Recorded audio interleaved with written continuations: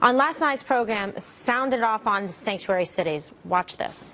Kate Steinle, killed back in July of 2015, walking arm in arm with her father on a pier in San Francisco, shot and killed by an illegal immigrant, Jose Garcia Zarate. This man had 7 prior felony convictions, 4 involving narcotics. This was his facing of a 6th deportation at the time he shot and killed this innocent woman. Sanctuary cities tonight, those that support them, they are to blame for the death of Kate Steinle. And joining us now with more reaction to the shocking verdict in the murder trial of Kate Steinle is America First Action spokesman and senior advisor, former Milwaukee County Sheriff David Clarke. Always a pleasure to have you with us. And you must be just so disappointed with what happened here in San Francisco. I know I'm disappointed and disgusted, having been a prosecutor and been First Lady of that city, to see this kind of outrageous miscarriage of justice. Will anything happen to change with this verdict that happened in the debate in this country on sanctuary cities? Not likely, not as long as Congress continues to kick the can down the road on illegal immigration and immigration reform in this country. Look, both sides have been using this thing as a political football, looking for political leverage. There's basically no will on the United States Congress to fix our broken immigration system. The only elected official in Washington, D.C., who understands that this is a crisis and has a sense of urgency about it is President Donald Trump, who campaigned on it. Look, this whole thing is ass backwards. You know, I sit there, I listen to the mothers. Kate Steinle's family still can find no peace. And now I hear that ICE says they're going to deport this guy. It's too late. Here's what my problem is with them deporting the guy now. I like Jeff Sessions' idea, charge him federally, maybe rack up 10, 15, 20 years where he can sit in a prison, because if they deport him right now, he will be right back in the country because our border is not sealed. For heaven's sakes, seal the damn border. Yeah, seal the border, build the wall, follow the law. These are the problems that we're having, and California is really just a pitiful example of how bad this problem has gotten. And we were speaking earlier in the program about elections coming up.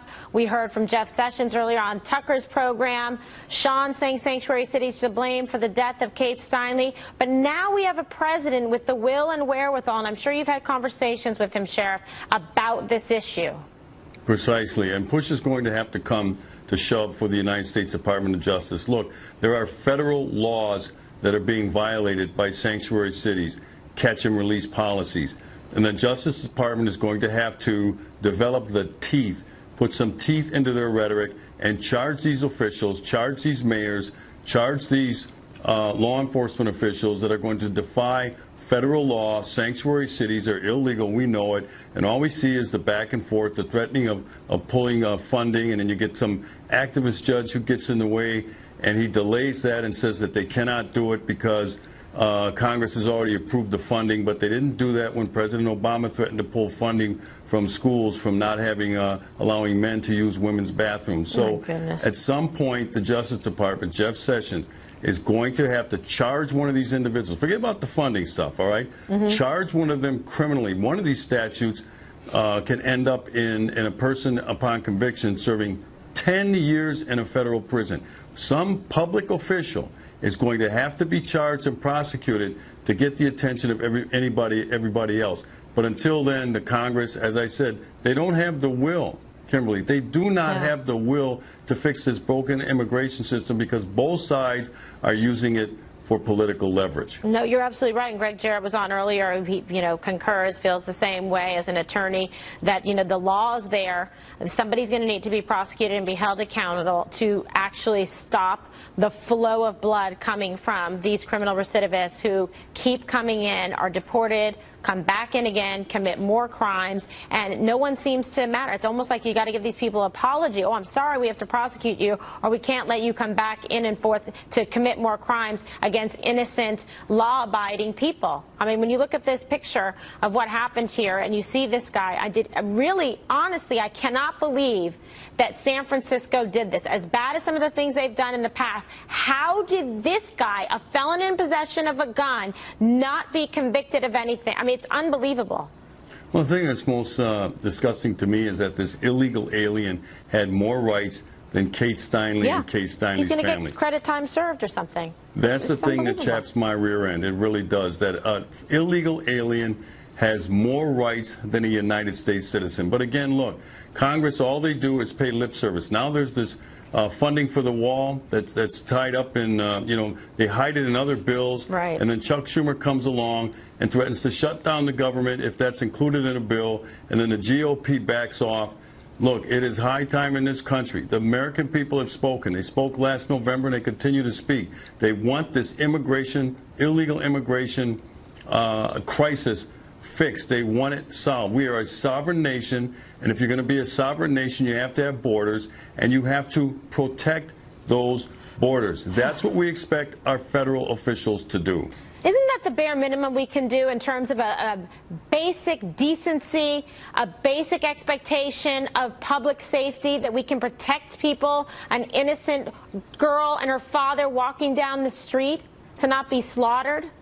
Well, you've seen some of the victims there. Some law enforcement officers have been killed by people illegally in the country. Other citizens, have been victimized as well. And when the United States federal government cannot protect its citizens from an illegal invasion, and that's what they is. They're allowing people to come into the country illegally and set up residency. And then when they kick them out, they come back over. They kick them out. They continue to come back over. This is a cat and mouse game by these illegal aliens. They know it. They know that there's little that will happen to them, especially if they hide out in a sanctuary city where they're provided a safe haven. Unbelievable. It's really outrageous, and it seems to be getting worse, but I have faith that the president is going to do something about it, and we're waiting on Jeff Sessions to do it as well.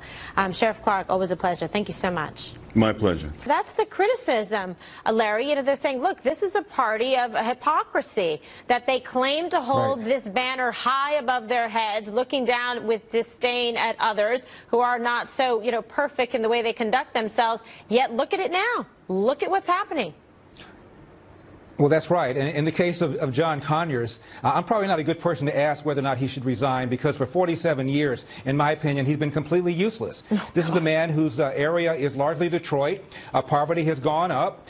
You find the proliferation of children being born without fathers in the home. 25% of kids were born out, black kids were born outside of wedlock 50 years ago when Conyers first came to Congress, and now about 73% of black kids are born outside of wedlock. They don't want vouchers. They want to jack up the minimum wage. That hurts minorities and women who are working part-time, often on minimum wage. They don't even want to think about privatizing Social Security, which a study has shown would disproportionately benefit black workers because they die earlier. So all these policies have hurt black people. Under Obama, for 8 years, the black poverty rate got worse. The wealth gap between the average white household and black household widened. The labor force participation rate for black men got worse. Their policies of tax, spend, and regulation have not worked, and they've disproportionately hurt the very people that they claim they care about, women and minorities. Well, what do you say to this, Tanine? Because, this is the problem. They really have campaigned, profited in terms of, fundraising, getting money in from a lot of women's groups and minority groups that feel like this is the party that represents us, that we feel protected by, that here's our voice. And yet now look at this. It's been an abysmal failure. And Doug is saying, if the party is to continue and try to, prosper and go forward and actually try to take advantage of some opportunities coming up, they may have to say, you've got to go. Well, Larry Elder makes a great point. I mean, look at the urban communities that are run by Democrat politicians that have been in shambles for many, many years, failing public schools, high crime rates. Look at Chicago, for example. Chicago. I mean, listen, the voters need to look at how their communities have not progressed, how their communities have not turned around for many, many years. John Conyers is a perfect example. He's been in office way too long, and he's done nothing really for his community to really turn it around.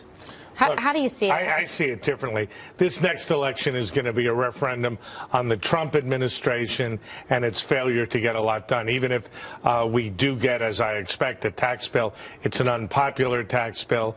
There's control of the House and the Senate both at stake. these issues are a distraction and a serious one to the party, as I was saying before, and as you accurately summarized. And I want the Democrats to win as a centrist party that is inclusive. To do that, they need people like Conyers and they need people like Al Franken to go, and we need to develop a set of policies that represent all the people, not just a liberal ideological bloc. All right. Well, so what's the idea going forward then, Deneen?